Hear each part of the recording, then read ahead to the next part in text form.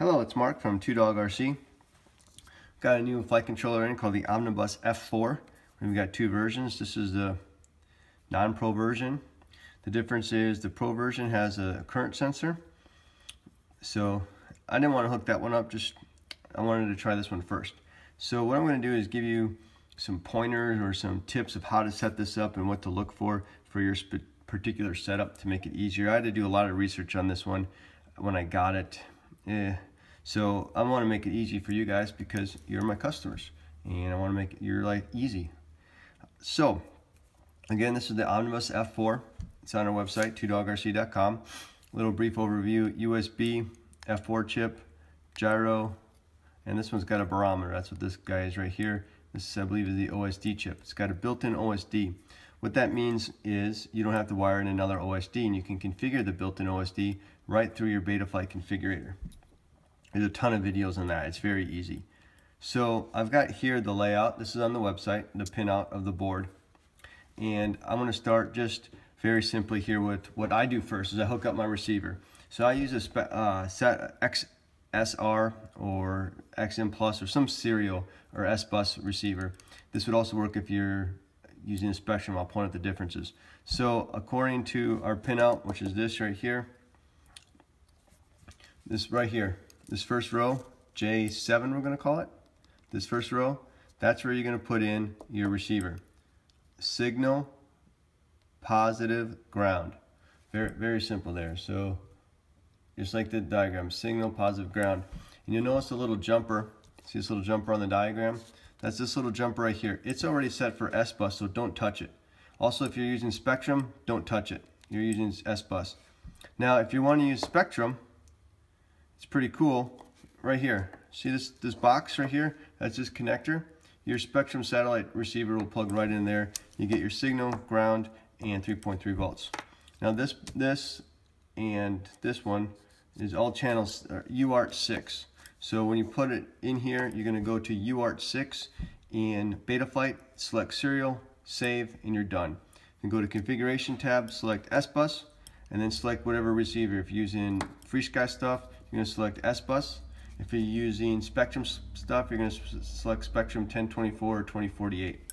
I'm not sure which one because I don't use them, so just pick which one. If it doesn't work, check the other one. Okay, another little thing here. So that's your receiver. This is your arrow for which way is forward. So however you mount the board, make sure that you remember and then check that in your GUI before you go fly, obviously. On the back here, this is also your SD card, so you can log stuff. I really recommend putting an SD card in there, class 10, and leaving it in. You never know. If you have a crash, you can pull out that data off the black box and go, oh yeah, look, motor number 4 is bad. Boom, fix it. Instead of trying to post a whole bunch of questions on the internet, and all you really need to do is look at your black box log. All right, so that's how you connect your receiver. Now, how do you power this thing? You got a couple options. What I did on mine was I have a very plain, simple power distribution board, and from the positive and negative leave off the power distribution board, I went into these pins right here, this ground and VBAT.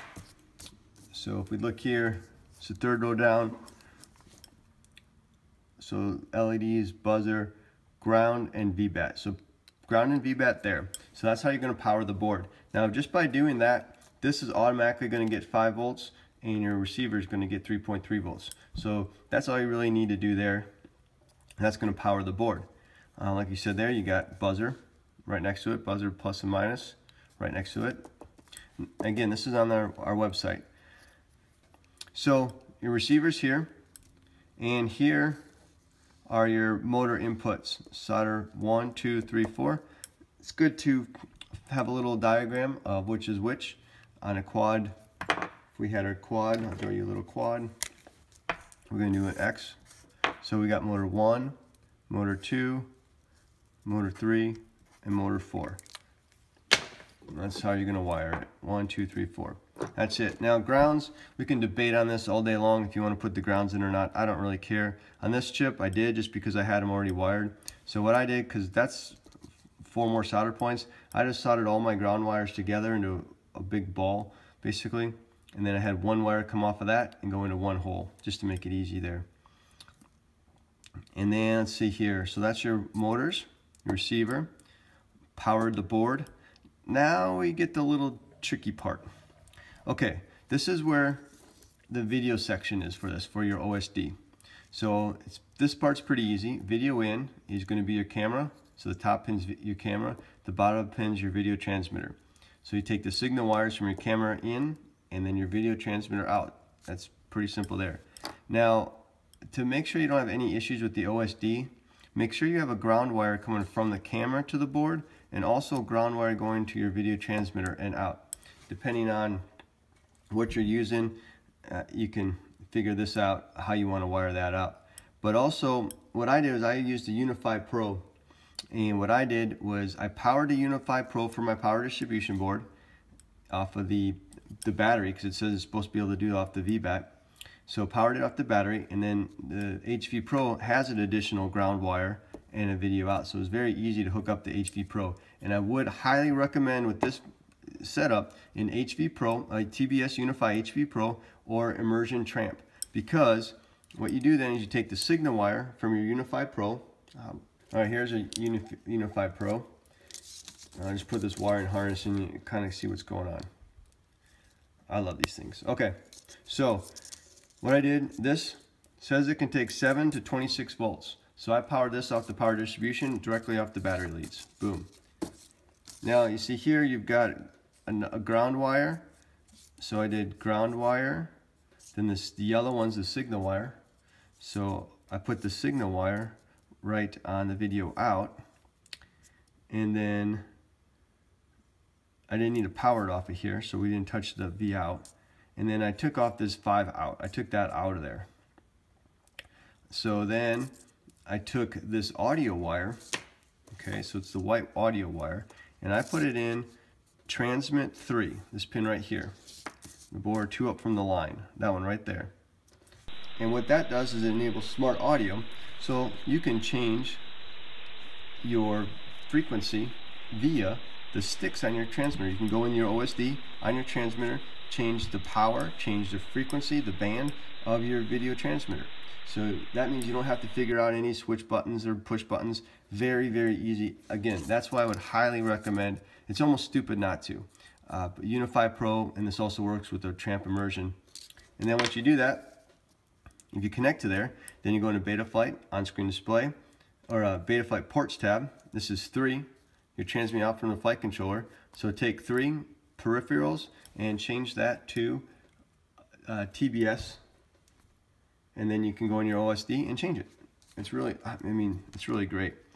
So that's how you kind of connect that. Now, your camera is going to go here, V in. So V in and ground. Now, what's this RAM button? This is the most confusing part for me, and you really kind of have to think about how you want to do everything. You have 2 options. So this pin is connected to this pin over here, this RAM VBAT pin. And this is not soldered to anything to start with, so it is what it is. Now, if you want 5 volts out of this pin here to power your camera, solder across these 2 pins so they connect. It's called shorting. So you put a solder glob or a little wire or whatever you want to do, these 2. Now, that gives you 5 volts here, and you can power your camera via 5 volts. If you wanted to have this power to be the same as your battery voltage, you would solder here to here. But you really, I don't know why you'd want to do that. But so what I did was I soldered these 2 across, and then this is 5 volts, so that's what I hooked my camera to, using HS1177. Some people don't want to do that. They want to run 12 volts to your camera, so get a power distribution board that's got 12 volts, like a Hub OSD or just a very generic power distribution board. It's got a 5 and 12 volt regulator on it. That would work good. So that's basically, and then I said I got your buzzer. So now we've connected our camera, video transmitter, our receiver. Again, now this won't use PWM, so it's only S-Bus or PPM. Highly recommend S-Bus. And then your 4 motors here. Then our battery, power board comes over here, ground VBAT. Our buzzer goes here. And then this RAM, you have to do something with this RAM to get some kind of power out of here, otherwise it's nothing. But if you're going to power your video transmitter and your camera off your your power distribution board, then you don't need to do anything with this RAM pin. You don't have to connect it here or here. Well, if you like one of these, pick them up at $2RC. They're 30 bucks.